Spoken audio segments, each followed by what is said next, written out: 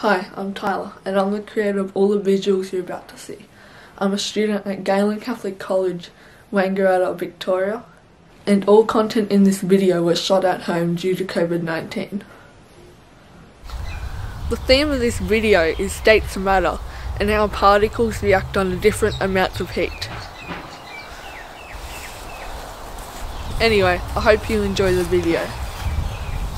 Well, in this case it starts as a solid, but with a little heat, the force of attraction between the ice particles becomes weaker and the particles can move freely.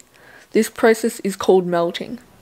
Then if we add a little more heat to those same particles, the force of attraction decreases to a point where there is no force holding these particles together.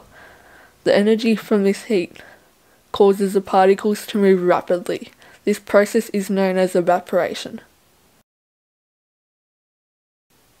If we cool down those same particles, they start to gain a force of attraction, then changing them back into liquid form again. This is also known as condensation. Condensation commonly happens when the air around a cool drink turns into water droplets.